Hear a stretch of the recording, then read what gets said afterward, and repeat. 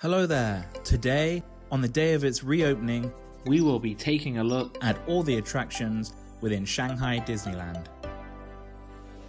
If this is your first time visiting Disney Parks Addict, we make videos about all the Disney parks around the world. So if that's something you're interested in, then consider subscribing now to keep up to date with all our future content. I'll go through all the attractions land by land, working my way clockwise around the park. At the end of the video, I will take a sneak peek at all the attractions that will be coming over the next few years. So be sure to stick to the end of the video to see these exciting new additions. Let's start with the first land as you enter the park, Mickey Avenue. All the other castle parks around the world feature the iconic Main Street USA, but due to cultural differences, Shanghai Disneyland decided to go with the unique Mickey Avenue. I'm glad they decided to go with this original design, as it offers something special that can only be found at this Disneyland. Mickey Avenue offers one attraction, which is Mickey's Film Festival, a continuous loop of short cartoons featuring Mickey Mouse set in the amazing Walt Disney Grand Theatre, that also houses a separate ticketed Broadway show, Beauty and the Beast, in the evenings. This is a seasonal offering and there are no show times, so if you get the chance to see this, do it. Once you have made your way through Mickey Avenue, you will come to the main hub of the park, Gardens of Imagination. This land features 7 Chinese gardens, with an amazing mural of the 12 animals of the Chinese zodiac, represented by Disney characters. It also has 2 classic Disney attractions, Dumbo the Flying Elephant and the unique Fantasia Carousel, based on a movie that I forgot the name of. You can also meet your favorite Marvel character in the special pavilion called Marvel Universe. Gardens of Imagination has lots to explore and gives plenty of space to watch the parades and fireworks. Now on to the most futuristic Tomorrowland that has ever been built in a Disney park. The first attraction you come to is the spinning spaceship ride Jetpacks, similar to the Astro Orbiter that can be found at other Disney parks. The next attraction, Tron Light Cycle Power Run, is one of the most popular rides in the park, with its sleek design and motorcycle-styled ride cars. Personally, I prefer to ride this attraction at night, as the distinctive blue neon lights in the outdoor section makes you feel you are really in the grid. This unique ride experience will be joining Walt Disney World in 2021, and if the rumors are true, it may also be added to Disneyland in the coming future. Tomorrowland also features everyone's favorite shooting dark ride, Buzz Lightyear Planet Rescue, where you fight alongside Buzz to defeat the evil Emperor Zurg.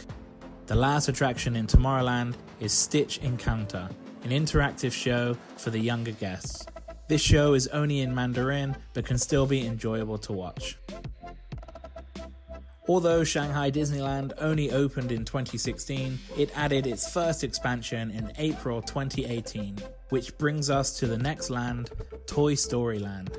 It features 3 attractions, Rex Racer, a steel shuttle roller coaster, which gives you some high thrills for such a simple ride. Slinky Dog Spin, a caterpillar-style ride, which is a great way to introduce younger children to thrill rides. And Woody's Roundup, a flat ride that whips guests around to a pumping soundtrack. This one is very similar to Alien Swirling Saucers at Hollywood Studios and Mater's Junkyard Jamboree at Disney's California Adventure. Now onto Fantasyland. This is the park's largest land and features the wonderful Enchanted Storybook Castle. As the biggest castle of all the Disney castles, it combines all the classic Disney princesses to create a very unique hybrid castle. It features a walkthrough attraction named Once Upon a Time Adventure, a restaurant, and even Voyage to the Crystal Grotto, a boat ride that goes around and under the castle that takes guests past scenes from films including Tangled, Aladdin, Mulan, Fantasia, The Little Mermaid, and Beauty and the Beast. The other attractions in Fantasyland include the exciting roller coaster Seven Dwarfs Mine Train, which can also be found at Magic Kingdom. The classic Peter Pan's Flight, which includes updated technology like animated projection to create the splashdown effect, as well as its use on characters throughout the ride, which helps to give it a more modern feel. You can get lost in Alice's Curious Labyrinth, a walk-through hedge maze inspired by the film adaptations from 1951 and 2010. You can also enjoy the show, for the first time in forever, a Frozen sing-along celebration, even if it's in Mandarin. The last two attractions are Many Adventures of Winnie the Pooh, a dark ride featuring all the lovable characters from the books and animations, and Honey Pot Spin, a spinning teacup style ride to the theme of everybody's favourite honey-loving bear. We now move over to the east side of the park and to the last two lands. Treasure Cove is a pirate-themed land that has, in my opinion, the best attraction that Disney has ever created. Pirates of the Caribbean battle for the sunken treasure. It has the largest show building in Disney history, which it needs to house the massive jaw-dropping scenes within the ride. It uses a magnetic ride system which can move the ride vehicles forwards, backwards, sideways, up and down slopes, and even drops. All the special effects and animations were created by the same company used for the film franchise. Disney Imagineering really pulled out all the stops for this one. Also, did you know that it includes water from each of the other 4 Pirate of the Caribbean rides? Treasure Cove also has a fun show called Eye of the Storm, Captain Jack's Stunt Spectacular, which features an amazing live whirlwind effect. You can also take a leisurely paddle in the Explorer canoes around Treasure Cove and into our last land, Adventure Isle. Adventure Isle is Shanghai's counterpart to Adventureland, and it has 3 great attractions. Roaring Rapids is a rapids-based water ride that has a rich and unique backstory, with its association to the League of Adventurers, which can be linked to Indiana Jones, Atlantis the Lost Empire, and the Society of Explorers and Adventurers. It features all the usual drops and rapids, but also a massive audio animatronic of a giant crocodilian beast named Karat. Make sure you have your poncho for this one. Soaring over the horizon is the popular hand-gliding flying attraction that takes you through beautiful scenery from around the world.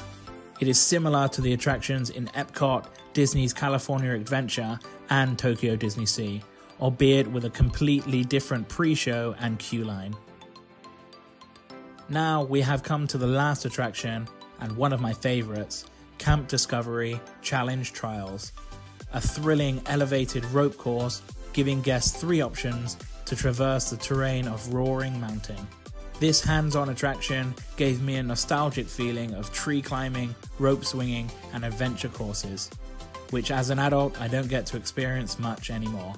Throughout the course, there will often be 2 or 3 different options to complete each section, offering different levels of danger and skill.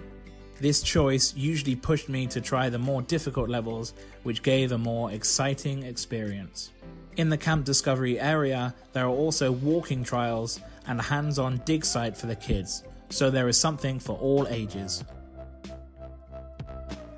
So that is all the current attractions at Shanghai Disneyland. Now let's take a quick look at what's to come over the next few years.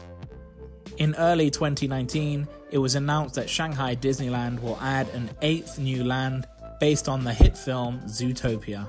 This will be the first ever Zootopia land and will include restaurants, shopping, and entertainment, as well as a new state-of-the-art attraction. Other than the concept art and these construction photos, nothing more has been announced other than it will be opening sometime in 2021. Hopefully, it won't be much longer until we get more updates on this new exciting land. Shanghai Disneyland Resort is still very new at only 4 years old, but depending on its success coming out of the coronavirus lockdown, there is enough space for expansion. I look forward to the development of new theme parks, hotels, and other exciting things that will be coming over the following years. I hope you enjoyed this video detailing all the current and future attractions at Shanghai Disneyland, and let me know which are your favorite attractions in a comment down below. Thanks for watching.